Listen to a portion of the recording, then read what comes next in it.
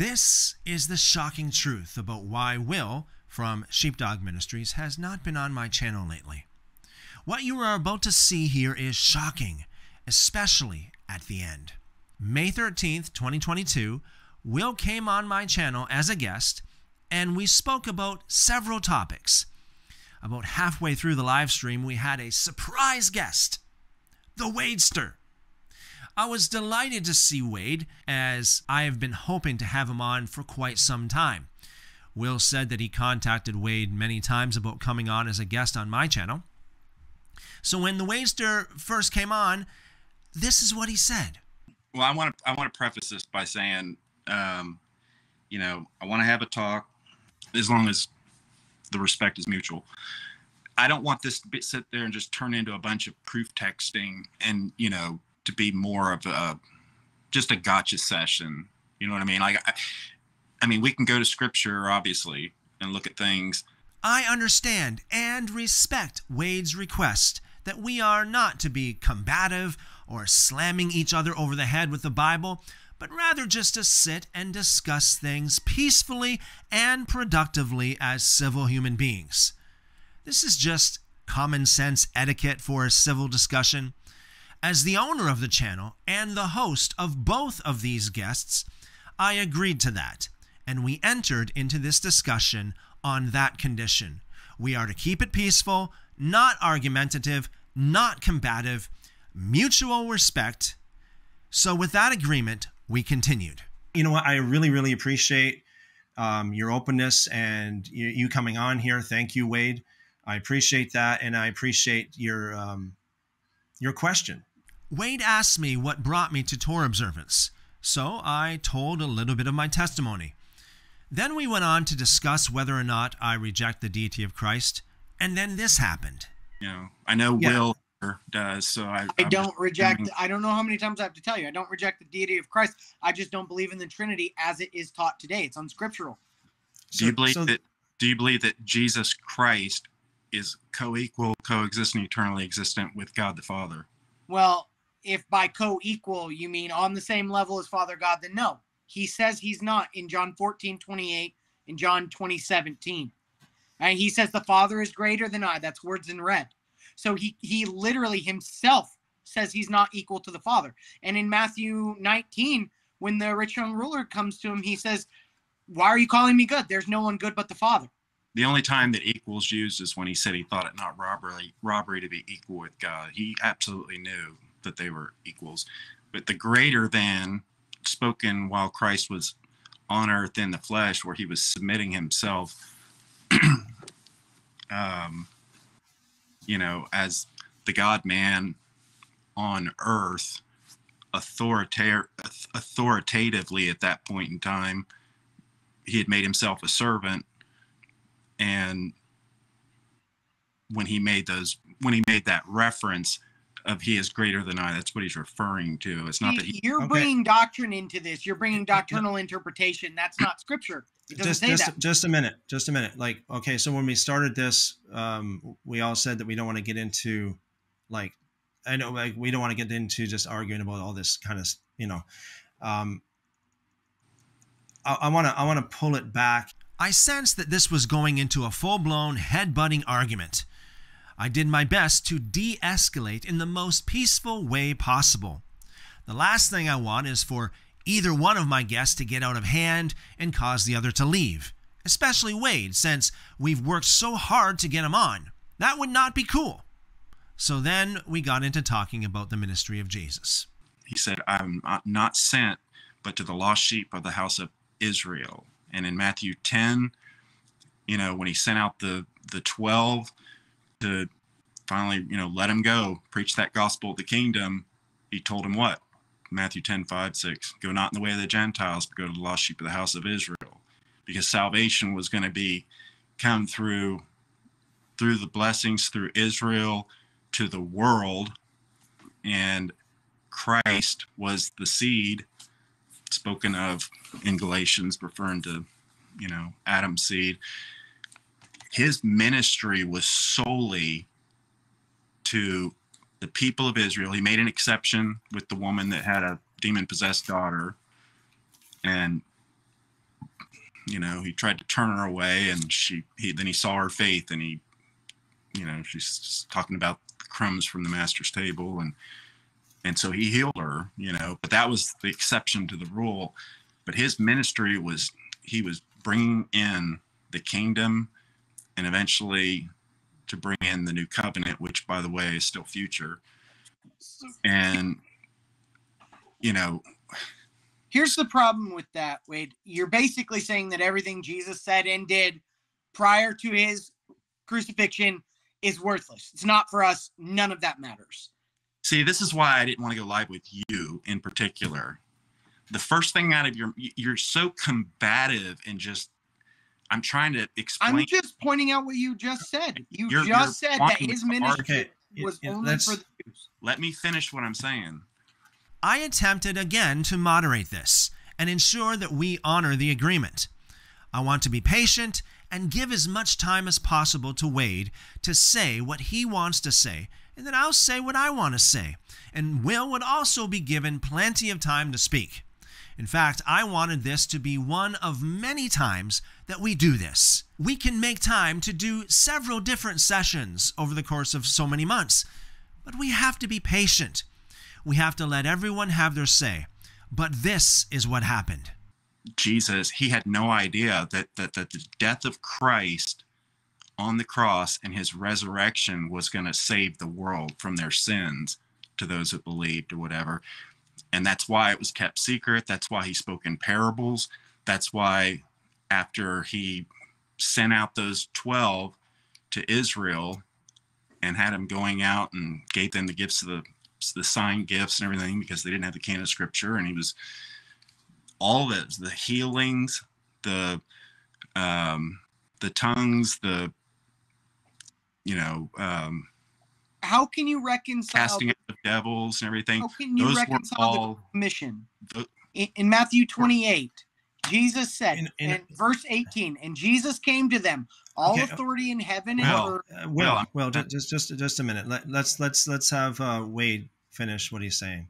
So once again, I pulled it back because I sensed that it was quickly escalating into argument mode, which we do not want. So I calmed it down to honor our agreement to keep it cool. Our plan is not to stir up any anger. The last thing we want is for things to escalate into a heated discussion and then for things to end on the wrong note. So, Wade continued. Believe the gospel, but the application, and then you get into Revelation and enduring and overcoming and all those things, and so it's all about right division, and it clears up all the confusion, all of the contradictions, because there are plenty of contradictions in the Bible, but contradictions are not mistakes. Contradiction just means two statements that oppose each other, but when in context, it becomes clear and discernible as to why, and there's so many examples. I've sat patiently for a minute. I want to have my 2 cents real quick. So I still don't see how we can get around the Great Commission in Matthew 28. He's talking to his 11 disciples, and he says, "Go, therefore, make disciples of all nations, baptizing them in the name of the Father, the Son, and the Holy Spirit, teaching them to observe all that I have commanded you. And behold, I am with you always till the end of the age." So he was right there saying everything he taught them was the Torah. He says, I'm sorry, I don't mean to cut you off, but I meant to say, Chris, that where I was going with that before I got into Acts 1 was he did tell them, but he said beginning in Jerusalem, and power came on. So Wade is like, "Excuse me, Will, you're not going to derail the conversation this time.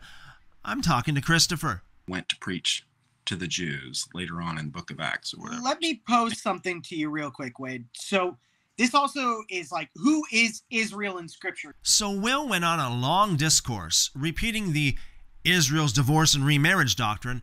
By the way, I don't agree with this doctrine at all. In my estimation, it is loaded with numerous errors and oversights. Whoever came up with that one seriously lacks critical thinking skills. But I'll address that in another video.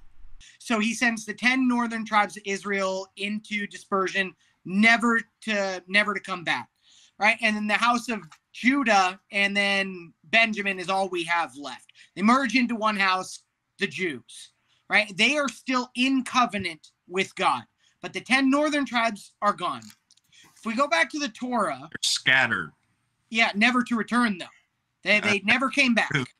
You need to study your prophecy about the stick of Ephraim and the stick of Judah when they're going to be put together again at one stick in the end and consolidated back together under one king, the Lord Jesus Christ. They are, and that hasn't happened yet. David, you're right. It hasn't happened yet. So here's the thing, though. You said everything Jesus said was only to the house of Israel. Well, Romans 11 says you are grafted into the house of Israel when you follow the Messiah. No. We'll go over that in a minute. Can I have my turn? I let you speak for a while, and I didn't interrupt. Once again, I had to pull in the reins to honor our agreement to keep it cool and civil. I attempted to do this numerous times in the next few minutes. No, I have a question for Wade. All right, let me just respond real quickly to that. You were going on and on about all the divorce. I don't even want to hash out all that stuff. Bottom line is that we're saved because we are in Christ. We're in his body. We become flesh of his flesh and bone of his bones. Our conversations in heaven. Our affections are heavenly. Mystery, body of Christ, heavenly. Okay? So what was Christ? Was Christ Israel? Was he not the Lion of the tribe of Judah? I can see how this what are you grafted into? Could I ask? We're grafted into the root of David. Which is what? Christ. Judah is a tribe. Christ is no. Israel. See, you're incapable of having conversation. You're trying to argue and debate right now.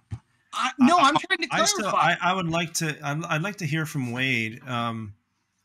By the way, Wade, what you said that the bride is not the body of Christ, but rather the new Jerusalem. I find that to be very, very interesting that you said that. So once again, I pulled in the reins out of the realm of fighting and arguing to cool it off.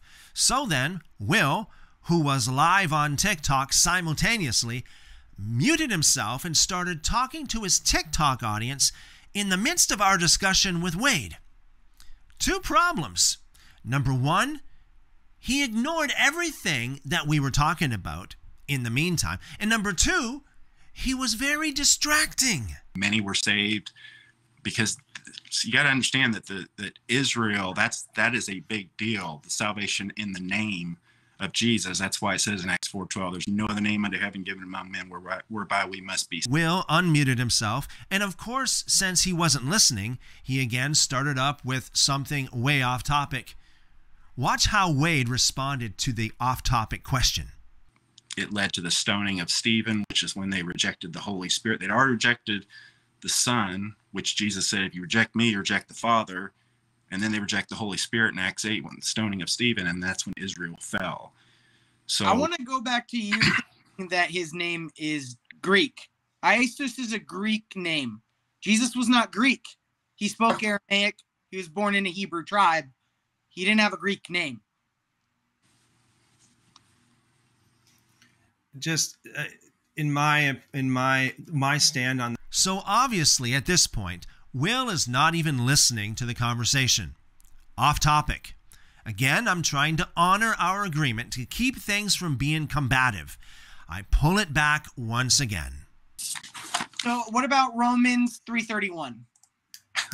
See, this is what I didn't want to do, is sit here and... No, I'm asking. You're using Paul to say that we don't have to follow the laws. So I'm asking you how you reconcile these verses. Romans 3:31, do we then overthrow the law by this faith? By no means. On the contrary, we uphold the law. Do you think that was just a suggestion from Paul? It says establish the law, first of all. It doesn't matter. Same word. Here's I try again to pull in the reins and keep it peaceful. Stay on topic. To get through Daniel's 70th week. So do you think, like, I, for lack of a better term, mainstream Christians, let's just say anybody who truly believes in Jesus, do you think they'll just be the least in the kingdom? Is that what you believe? Do you think they'll just be the least in the kingdom? Who? Christians who just believe and then don't obey the commandments. What are you talking about? I'm talking about Matthew 5. I don't think you're actually listening to what we're talking about here. No, I am. It just doesn't In the make any. I'm a member of the body of Christ. Both of those programs, they all become subject then and gathered unto the Lord Jesus Christ, which has been God's plan all along from the very beginning of before time. You're saying there's two different standards for God's people, though.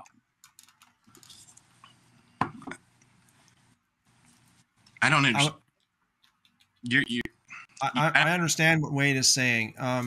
We started talking about Acts chapter 15, which is awesome, because I wanted to talk to Wade about Acts chapter 15 for a while. But Will muted himself again, ignored us, and once again became a distraction. The dating in my Schofield Bible is not inspired, inerrant, and infallible. But according to the Schofield, it puts the Jerusalem Council at AD 46, which would be 12 years before Galatians 2, which is AD 58. Yeah, and I would question. I'm not saying it's wrong, but I would question the dating of Paul's conversion as well in the Schofield Bible. I'm not saying it's wrong. I would just say I'd question that. Everything else I've ever read said that it was later, a whole lot later than that. But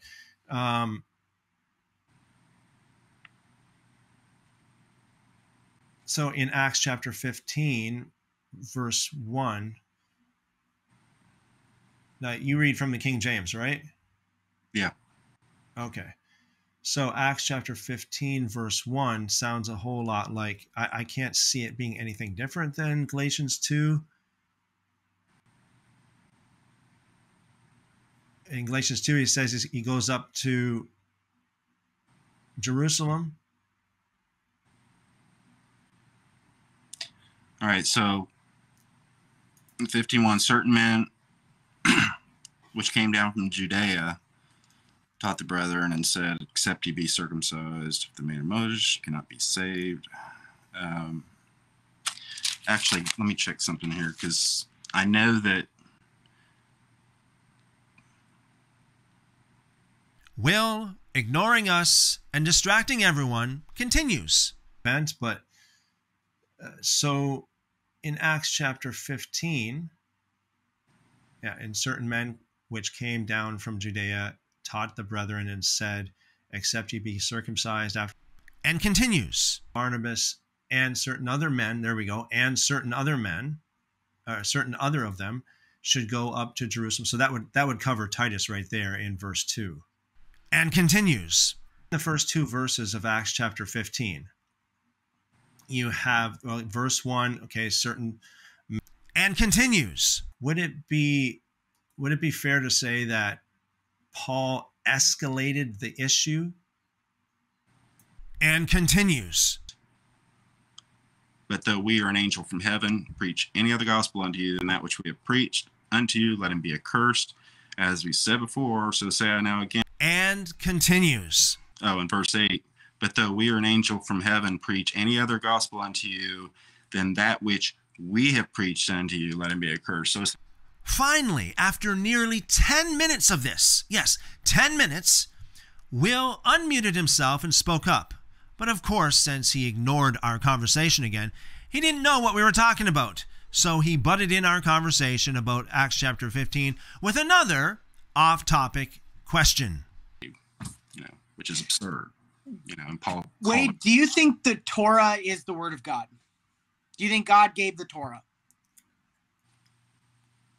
Of course he did. And he also gave the other 59 books in the canon of Scripture. Well, that would mean that God contradicted himself and changed. And per Malachi 3:6, God doesn't change. Oh. If Paul went out preaching that they didn't have to follow the laws and the commandment, per Scripture, per Deuteronomy 13, that makes him a false prophet. There's a lot more I want to talk about in regards to Acts 15. Being as polite as possible, I reminded Will that we are actually on another topic, and I'm in the middle of going through Acts chapter 15. Change, but his administration and dealings with man changes from time to time, but the very essence and nature. Why would God give us a test to test prophets and then completely go back on that without ever telling us. Give me a minute. I need to refill my coffee. I don't blame Wade for just walking away and taking a break. In the meantime, I thought I'd take the opportunity to remind Will that I'm in the middle of talking about Acts chapter 15, and I would like to continue. There's a lot I want to get to in Acts 15. I want to get through Acts 15 if we can. Then I kindly asked Will to turn off his camera next time he is talking to others so that we don't get distracted. When you're talking, when you're on mute, would it be possible? Could you please also turn off the camera as well? Because it's actually pretty distracting for people. So while I was talking about Acts chapter 15, Will left for a few minutes and then came back. That are not under the law, under grace. And, Paul stood up to him about it. And then they went and hashed it out at the Jerusalem Council. And essentially, Okay. They essentially came to the agreement that you know of in that passage or whatever. It's sort of. I mean, basically they suggested, okay, so they don't have to keep the law, but they need to at least keep these 4 things That are with the blood and the strangled and the idols and fornication. And that was. Let me ask you one question. If that was the only 4 things that the council decided they needed to do, why did Paul bring up so much extra stuff in Galatians 5? That was far and beyond what the Jerusalem Council was talking about. What are you talking about? Galatians 5. So here, I'll pull it up and read it for you. I don't want to get too far ahead here. I want to. Yeah, let us finish here and. Well, you're just saying they decided that only these 4 things are done, right? But Paul says in Galatians 5, now the works of the flesh are evident: sexual immorality, impurity, sensuality, idolatry, sorcery. They didn't bring up sorcery. Enmity, they didn't bring up that. They didn't bring up strife or jealousy. They didn't bring up fits of anger or rivalries. They didn't bring up dissensions or divisions or envy or drunkenness. They did bring up orgies in the Jerusalem Council. But he says these are the people that will not inherit the kingdom of God in Galatians 5. That's way more than discussed in Acts 15 at the Jerusalem. You're getting us off topic, and I'm more than happy to. How is this off topic? How? You're saying they decided only these 4 things are done. Because you're using Paul to justify this, and Paul, even in his own letters, has so much more to say about it. You're obviously incapable of having a discussion without arguing. No, I want to have a conversation that makes sense, and right now that is not what I'm having. About a passage with Christopher right now. No, this is completely in line. You said by your own words, we're talking about Acts 15. They came to this with Paul. They came to this conclusion with Paul. Galatians was written after that. We've already talked about this. So why does Paul add all these things from the law that they have to do in order to inherit the kingdom of God? He is not teaching the law. Literally everything in Galatians 19 through 22, that is all the Torah. Every single one of those is in the Torah. You don't understand that. Make me understand, because I don't get it. See, I'm done with you. I'm trying to answer you. You keep interrupting me. I haven't even been able to talk, Wade. You're just pandering over me every time I speak. Let me have a chance, and how about you address my question instead of saying, "Oh, you're interrupting me"? Because you're angry. Yeah, I am getting angry because you're That's why brushing me aside. I called you an angry elf, because you're always just so angry about everything. What are you doing? You're getting angry. Don't fight anger with anger. That's in 2 Peter, right? You're into a peaceful conversation that we're having over here. I want to have a peaceful conversation that makes sense, and you're not addressing my questions. You're brushing them aside. Okay, let's take this. Let's talk about Acts chapter 15. We're on Acts chapter 15 right now. For the umpteenth time, I had to pull in the reins. I want to keep it cool because that was our agreement. And besides, I want this to be the first of many times we sit down together. And it's just common sense etiquette for a civil discussion. Keep it cool. It's taking a long time for me to say what I want to say about Acts chapter 15, and it would be good if Will respected that. So, okay, so It literally says this. Brothers, you know that in the early days, God made the choice among you that by my mouth should the Gentiles hear the word of the gospel and believe. That is Peter talking, Acts 15:7. Are you even listening to what we've just been spending the last You 5 just minutes? said that Peter We've been never talking referred about to- that verse for 5 minutes. You just said that Peter was never called the apostle to the Gentiles, and it's right there. We've been talking about that very verse for the last 5 minutes, and you're not even listening. Give me something worth listening to. okay, so This is why I've never wanted to have a discussion with you. Because I'm pointing out that your doctrine makes no sense. No, because you act like a 12-year-old and you don't listen. Really, I'm not the one walking around calling people angry elves. I'm not. I haven't said a mean thing to you this entire time. I You're don't the care. one that's name calling. You're the 12-year-old. You think?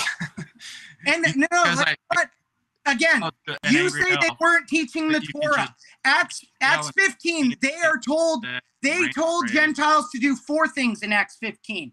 Okay, they said refrain from idols. Leviticus 26:1. They said abstain from sexual immorality. Leviticus 18. Abstain from eating things strangled. Leviticus 17:13. Abstain from blood. Leviticus 17:14. That is the Torah. Then after this, after Acts 15, in Galatians, Paul is talking about who will inherit the kingdom of God. And he says these people, he brings up way more than what they said in Acts 15. He said jealousy, Numbers 15:25. He said wrath, Numbers 1:53. Dissension, Leviticus 19:18. Drunkenness, Deuteronomy 21:20. Adultery, Deuteronomy 5. That's what I thought. That is not how to treat another guest. Imagine if you invited 2 honored guests to your place. The host wants both of them there. And the agreement is, we're not to get argumentative, we're not to get combative.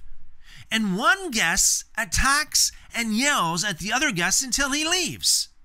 That is not the Torah way. In fact, Wade was more Torah observant here in his behavior than Will was. It's about treating each other reasonably and respectfully. Let me know what you think in the comment section.